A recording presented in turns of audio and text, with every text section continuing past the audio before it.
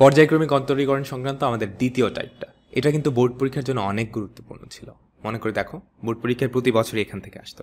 তোমাকে একটা ফাংশন দিয়ে ওই ফাংশনটার প্রথম ডিফারেন্সিয়েশন আর সেকেন্ড ডিফারেন্সিয়েশন আর ওই ফাংশনটা নিজে ওই সংক্রান্ত একটা সমীকরণ তোমাকে প্রমাণ করতে দিত। দেখো, কিছু একটা প্রমাণ করতে দিচ্ছে না, এইটা হচ্ছে y1 y2 আর y সংক্রান্ত একটা সমীকরণ তোমাকে কি প্রমাণ করতে দিত। বুঝছি? এটা হচ্ছে রিটেনে। নর্মালি এগুলো কিন্তু রিটেনের অঙ্কই, তাই না? কিন্তু মাঝে মাঝে ভার্সিটি এমসিকিউতে এগুলো তুলে দেয়। তো আমরা প্রথমত রিটেন প্রসেসটা দেখব। এই টাইপের অঙ্ক আসলে দুই ওয়েতে করা যায়। এই টাইপের অঙ্ক দুইটা প্রসেসে করা যায়। প্রথম প্রসেসটা স্ট্রেট ফরওয়ার্ড, বাট এখানে ক্যালকুলেশন অনেক বেশি করতে হয়। প্রথম প্রসেসটা হচ্ছে এরকম। প্রথম প্রসেসটা বা 1 নাম্বার প্রসেস, আমাদের 1 নাম্বার প্রসেস হচ্ছে তোমাকে যেই ফাংশনটা দেওয়া আছে ওই ফাংশনটার তুমি প্রথম ডেরিভেটিভ বের করবা, দ্বিতীয় ডেরিভেটিভ বের করবা, y1 আর y2 বের করে ফেলবা। নর্মালি এই দুইটা সংক্রান্তই, এই দুইটা পর্যন্তই যায়। তারপর এই ভ্যালুগুলো তোমাকে যেই সমীকরণটা প্রমাণ করতে দিছে না তার লেফট সাইডে বসায় দিবা। আর y তো আগে থেকেই জানো। তো এই তিনটা জিনিস তুমি সামহাও বের করে তোমাকে যেই সমীকরণটা প্রমাণ করতে দিবে তার লেফট সাইডে বসাবা, বসায় সামহাও রাইট সাইডের ভ্যালুটা নিয়ে আসবা। বুঝছি? এটা হচ্ছে আমাদের প্রথম টাইপ। এটা অনেক স্ট্রেইট ফরওয়ার্ড, বুঝতে পারতেছো? তোমাকে সরাসরি কি y1 y2 বের করতে হবে, তারপর জাস্ট বসায় দিতে হবে। কিন্তু ঝামেলা হচ্ছে এখানে ক্যালকুলেশন অনেক লেন্দি হয়। uv ফর্মুলা এসে একদম জাহান্নাম হয়ে যায় অবস্থা। বুঝছি? হয়তো দুই একটা সহজ কেজে খুব ভালো কাজ করে, বাট ম্যাক্সিমাম কেজে দেখা যায় কি এটা করতে গেলে অনেক বেশি লেন্দি হয়ে যায় অঙ্কটা। এটা করার আরেকটা খুবই সুন্দর প্রসেস আছে, ওটা আমরা এখন দেখব। আমি এখানে স্টেপগুলো তোমাদের লিখে দিচ্ছি। এই টাইপের অঙ্ক, প্রত্যেকটা অঙ্ক যেই স্টেপে করা যায়। তো আমি একটা এক্সাম্পল করালেই পুরো ব্যাপারটা বুঝে যাবা। তো তোমাকে একটা ফাংশন দেওয়া থাকবে y = সামথিং, তারপর ওই ফাংশনটার y1 আর y2 আর ওই ফাংশনটা নিজে এই সংক্রান্ত একটা সমীকরণ প্রমাণ করতে দিবে। তো তুমি যেটা করবা, প্রথমত ফাংশনটা y = f(x) এই আকৃতিতে নিয়ে আসতে হবে, যদি না থাকে আর কি। বুঝছি? এখানে কিন্তু সরাসরি আসে। এর পরবর্তী স্টেপ হচ্ছে তুমি এই ফাংশনটাকে একবার অন্তরীকরণ করে ফেলবা। তারপর একবার অন্তরীকরণ করার পরে তোমাকে কিন্তু আবার অন্তরীকরণ করতে হবে, বুঝতে পারতেছো? কারণ কি y2 পর্যন্ত যেতে হবে। কিন্তু এখন y1 এ তোমার যদি রুট থাকে তাহলে রুটটাকে দূর করে ফেলতে হবে, কারণ রুটের অন্তরীকরণ করা কিন্তু একটু কঠিন, তাই না? তো y1 এর মানে তুমি যদি রুট থাকে রুটটা দূর করে ফেলবা। কেমনে দূর করবা? বর্গ করলেই হয় দুই পাশে। বুঝছি? এর পরের স্টেপ হচ্ছে y1 এর মানে যদি কোনো ভগ্নাংশ থাকে ওই ভগ্নাংশটাও দূর করে ফেলতে হবে। কারণ তুমি যখন সেকেন্ড টাইম ডিফারেন্সিয়েট করবা, ভগ্নাংশ থাকলে ওটা কিন্তু u/v ফরম্যাটে চলে আসবে। u/v এর ডিফারেন্সিয়েশন কিন্তু কঠিন। তো তুমি যেটা করবা, আর গুণন করে ভগ্নাংশটা দূর করে ফেলবা। বুঝছি? একবার ডিফারেন্সিয়েট করলাম, তারপর y1 এর মানে যদি রুট থাকে বা ভগ্নাংশ থাকে, এই দুইটা আমি দূর করে ফেলবো। তো এখানে আরেকটা অপশনাল স্টেপ আছে। অপশনাল স্টেপ হচ্ছে তুমি y1 এর মধ্যে যদি y আনতে পারো, y1 এর তো একটা রাশি আসবে, তাই না? একটা সমীকরণ আসবে না? ওখানে তুমি যদি y নিয়ে আসতে পারো কোনোভাবে, y সংক্রান্ত কোনো টার্ম নিয়ে আসতে পারো, তুমি এটা নিয়ে আসবা। এক্সাম্পল করলেই বুঝতে পারবা, আপাতত যদি নাও বুঝতে পারো। এটা হচ্ছে অপশনাল, যদি পারো তাইলে করবা, নাইলে দরকার নেই। বুঝছে? তো এই স্টেপটার পরে তুমি কি করবা? আরেকবার ডিফারেন্সিয়েট করবা, অর্থাৎ y2টা বের করে ফেলবা।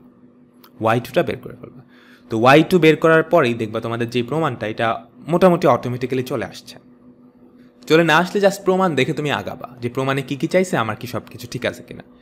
y2 এর মান বের করবা, তারপর ওই সমীকরণটা কি y আর y1 দিয়ে সামহাও রিপ্লেস করবা। বুঝছে? এখানে আরেকটা রুল আছে 5 নাম্বার স্টেপ, সেটা হচ্ছে তুমি যদি কোনো স্টেপে বর্গ করে থাকো, দেখো এখানে কিন্তু এই যে বর্গ করার একটা আছে, মানে যদি রুট থাকে, তুমি যদি বর্গ করে থাকো তাহলে দুই পাশ থেকে 2y1 এটা কাটা যায়। বুঝছে? ওই সমীকরণটা, যে সমীকরণটা আসবে ওই সমীকরণের দুই পাশ থেকে 2y1 কাটা যায় তুমি যদি বর্গ করে থাকো কোনো স্টেপে। এটাও অপশনাল স্টেপ। তো দুইটা অপশনাল স্টেপ এখানে কিন্তু আমি দিয়ে দিচ্ছি। একটা হচ্ছে 3 নাম্বারের পরে, আরেকটা হচ্ছে কি 4 নাম্বারের পরে, 5 নাম্বারটা। তো সবাই নিয়মগুলো একটু দেখো, আমি দু একটা এক্সাম্পল করালেই ব্যাপারটা পুরোপুরি ক্লিয়ার হয়ে যাবে। ঠিক আছে, তো আমরা শুরু করতেছি। আমাদের প্রথম অঙ্ক খেয়াল করো, ln y = এটা দেওয়া আছে, তোমাকে এটা প্রুফ করতে বলছে। তো আমাদের প্রথম স্টেপটা কি ছিল? y = f(x) এই আকৃতিতে প্রকাশ করা। কারণ কি তোমাকে y1 y2 বের করতে হবে না? ওটার জন্য তো আগে y লাগবে। তো এখানে কিন্তু y = f(x) এই আকৃতিতে নাই, তাই তো? এই লন থেকে yটা মুক্তি করতে হবে। কেমনে মুক্তি হয়? দুপাশে ই টু দি পাওয়ার নিলেই তো হয়। ই to the power loan Y কিন্তু জাস্ট ওয়াই পড়ে থাকে, তো আমাদের ওয়াই এর ভ্যালুটা যেটা আসতেছে সেটা হচ্ছে ই to the power tan inverse x. বুঝছি? আচ্ছা, আমি Y equals to F of x আকৃতিতে লিখে ফেলছি। আমাদের পরবর্তী স্টেপ হচ্ছে একবার ডিফারেন্সিয়েট করা। তো একবার ডিফারেন্সিয়েট করলে Y one equals to E to the power tan inverse x into tan inverse এক্সের ডিফারেন্সিয়েশন 1/1 প্লাস এক্স স্কোয়ার। আমাদের প্রথম স্টেপ শেষ। সেকেন্ড স্টেপ হচ্ছে এইখানে কোনো যদি ভগ্নাংশ থাকে বা রুট থাকে সেটা দূর করতে হবে। কোনো রুট নাই, বাট একটা ভগ্নাংশ আছে। তো ভগ্নাংশটা আমরা কেমন দূর করবো? এটা জাস্ট এই পাশে চলে আসবে। Y one into 1 plus x square equals to E to the power tan inverse x. এখানে আরেকটা অপশনাল স্টেপ ছিল, মনে করে দেখো তো। আমি বলছিলাম এখানে যদি কোনোভাবে ওয়াই নিয়ে আসতে পারো সেটা নিয়ে আসবা। দেখো তো, এই যে 3 নম্বরের পরে যে অপশনাল স্টেপটা, ওয়াই ওয়ানে তুমি যদি কোনোভাবে ওয়াই নিয়ে আসতে পারো সেটা নিয়ে আসবা। দেখো তো এখানে কি নিয়ে আসা যায়? এই যে ই to the power tan inverse x, এই বেচারাই কিন্তু আসলে আমাদের ওয়াই, তাই তো? তো আমি যেটা লিখতে পারি সেটা হচ্ছে এরকম, Y one into 1 plus x square এটা ইকুয়ালস টু ওয়াই নিয়ে আসলাম। তো আমাদের সব স্টেপ শেষ, লাস্টের স্টেপ। এখন তোমাকে কী করতে হবে? আরেকবার ডিফারেন্সিয়েট করতে হবে। তো আমি যদি আরেকবার ডিফারেন্সিয়েট করি, দেখো তো লেফট সাইডে ইউভি হয়, তাই না? Y one into 2x plus 1 plus x square into Y two, তাই তো? আর রাইট সাইডে থাকে হচ্ছে ওয়াই ওয়ান। এখন তুমি সব কিছু এক পাশে আনলেই দেখবে আমাদের প্রমাণটা চলে আসছে। দেখো এখানে কি থাকতেছে, 1 plus x square into Y two, তারপর এই দুটো থেকে ওয়াই ওয়ান কমন যায়। তো তুমি যদি ওয়াই ওয়ান কমন নাও তাহলে যেটা থাকে সেটা হচ্ছে 2x মাইনাস 1 ইকুয়ালস টু 0। তো আমাদের যেটা প্রুফ করতে বলছে সেটা কিন্তু আমরা প্রমাণ করে ফেলছি। তো স্টেপগুলো তো বোঝা গেছে, স্টেপগুলো বুঝতে পারলেই হবে। আমাদের সবগুলো অঙ্ক এই প্রসেসেই করে ফেলা সম্ভব। এগুলো কিন্তু রিটেনের অঙ্ক, মাঝে মাঝে কেন যেন এমসিকিউতে দিয়ে দেয়। আচ্ছা, আমরা আরও কয়েকটা অঙ্ক দেখি। তো এই অঙ্কটা খেয়াল করো, ওয়াই ইকুয়ালস টু একটা ফাংশন দেওয়া আছে এফ অফ এক্স। তোমাকে এটা প্রুফ করতে হবে, ওয়াই টু ওয়াই ওয়ান আর ওয়াই সম্বলিত একটা সম্পর্ক। তো আমাদের ফাংশনটা কিন্তু Y equals to F of x এই আকৃতিতে দেওয়া আছে। আমাদের প্রথম স্টেপ হবে এটাকে একবার ডিফারেন্সিয়েট করে ফেলা। তো সাইনকে ডিফারেন্সিয়েট করলে কি হয়? Cause of M of sign inverse x, তাই তো? ভেতরে কি এম সাইন ইনভার্স এক্স, এটাকে যদি আরেকবার ডিফারেন্সিয়েট করো, M into 1/√1 minus x square, তাই তো? আমাদের পরের স্টেপ ছিল কি? রুট থাকলে দূর করা, ভগ্নাংশ থাকলে দূর করা। তো এখানে কিন্তু একসাথে দুইটাই আছে।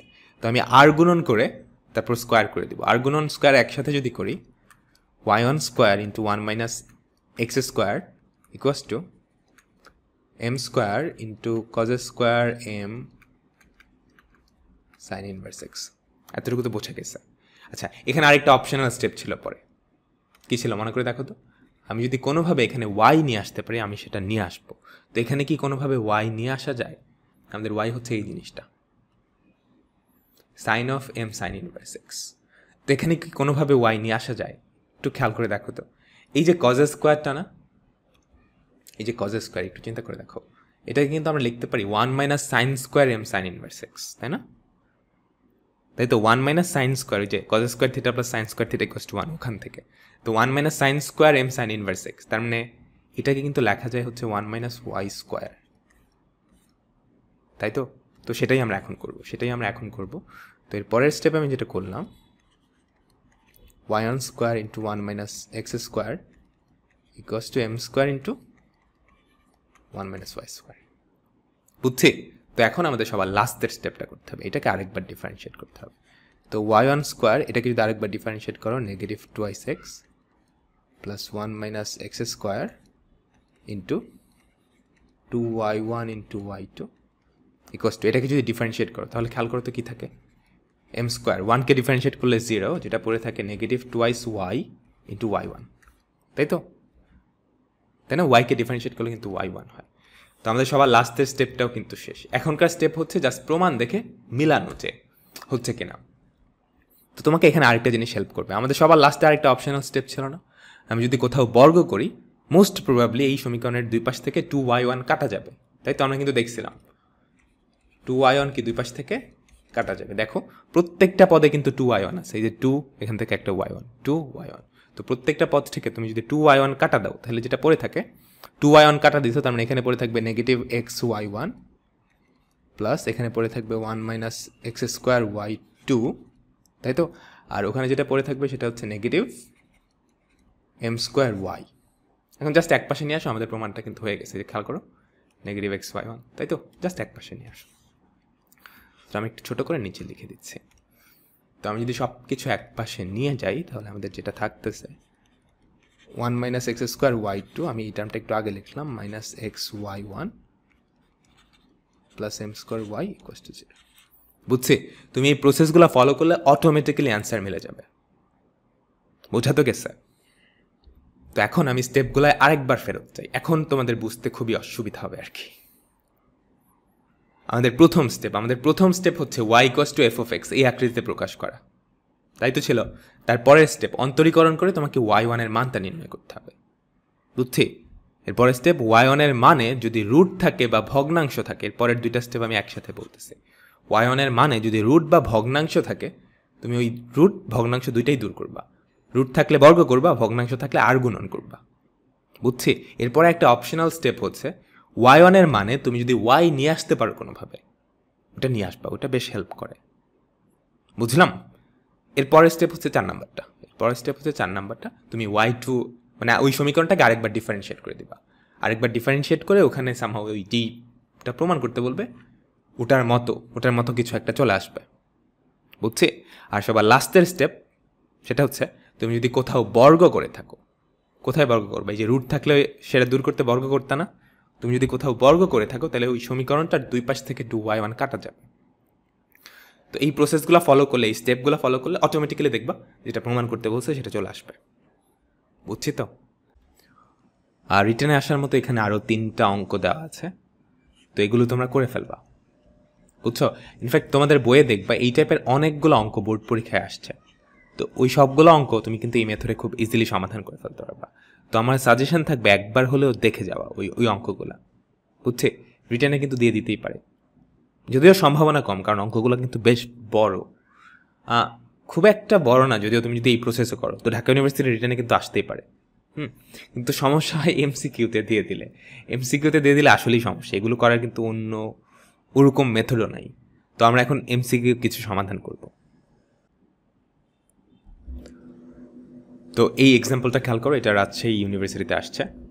তো আমাদের আগের মতোই কিন্তু অঙ্ক, একটা ফাংশন দেওয়া আছে, তোমাকে y1 y এগুলোর মধ্যে একটা সম্পর্ক চাইছে। তো প্রসেসটা আগের মতোই, তুমি একবার ডিফারেন্সিয়েট করে দাও।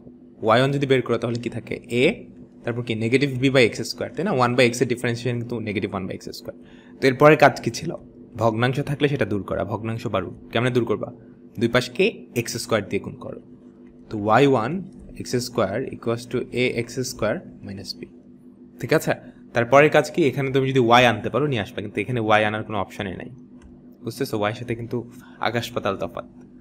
তো এখন তোমাকে দ্বিতীয়বার ডিফারেন্সিয়েট করে দিতে হবে। তো দ্বিতীয়বার যদি ডিফারেন্সিয়েট করো তাহলে কি থাকে একটু খেয়াল করো তো। এক্স স্কোয়ার ওয়াই টু, তাই তো? ইউ, এটাকে তুমি ইউ ধরলা, এটাকে V Dharla. You DD x of V plus V Y one into DD x of V, যেটা হচ্ছে 2x equals to A into 2x, তাই না? আর বি এর ডিফারেন্সিয়েশন তো 0। আমাদের প্রমাণটা কিন্তু অলমোস্ট চলে আসছে। দুই পাশ থেকে জাস্ট এক্স কাটলেই হবে। তো দুই পাশ থেকে তুমি যদি এক্স কাটো তাহলে কি থাকে? তাহলে যেটা থাকে এক্স ওয়াই টু তারপর প্লাস 2y1 ইকুয়ালস টু কত? আচ্ছা, একটা ভুল করে ফেলছি, এখানে টুয়াইস এই এ কই থেকে দিলাম, এখানে জাস্ট এক্স হবে, তাই তো? দুই পাশ থেকে এক্স কাটা দিলে যেটা পরে থাকতেছে সেটা হচ্ছে ইকুয়ালস টু 2x। এখন জাস্ট দেখো কোনটার সাথে মিলতেছে। y2 মানে হচ্ছে D square by dx square, তাই তো? D square by dx square সবগুলাতেই আছে। তারপর 2x ddx of y, right সাইডটা ডিফারেন্ট, রাইট সাইডটা হচ্ছে 2x a, তার মানে অ্যান্সার হচ্ছে সি নাম্বারটা। তো এরকম দিলে পারা যাবে না, খুব কঠিন কিন্তু না, খুব যে কঠিন ব্যাপারটা ওরকম না। তুমি স্টেপগুলো ফলো করো, 3-4 লাইনই অঙ্ক হয়ে যাবে।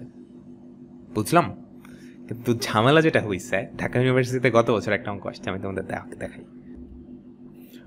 দেখো এইটার কাহিনী কি করছে, যেটা প্রমাণ করতে বলছে ওইটা কোয়েশ্চেনে দেওয়া আছে, কোন ফাংশনটির জন্য এটা সত্য। এখন এটা কেমনে করা যায়?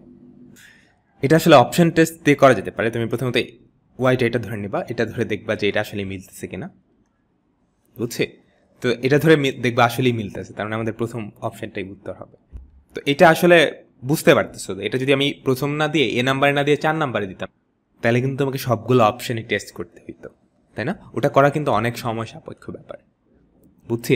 এই জন্য টিচার যেটা করছে প্রথম অপশানে এটা দিছে, যাতে করে যারা অ্যাপ্রোচ করবে, মানে অনেকেই আছে দেখেই ছেড়ে দিবে, কারণ বুঝতে পারতেছে প্রত্যেকটা অপশান টেস্ট করা কিন্তু সময়ের সাপেক্ষে ফিজিবল না।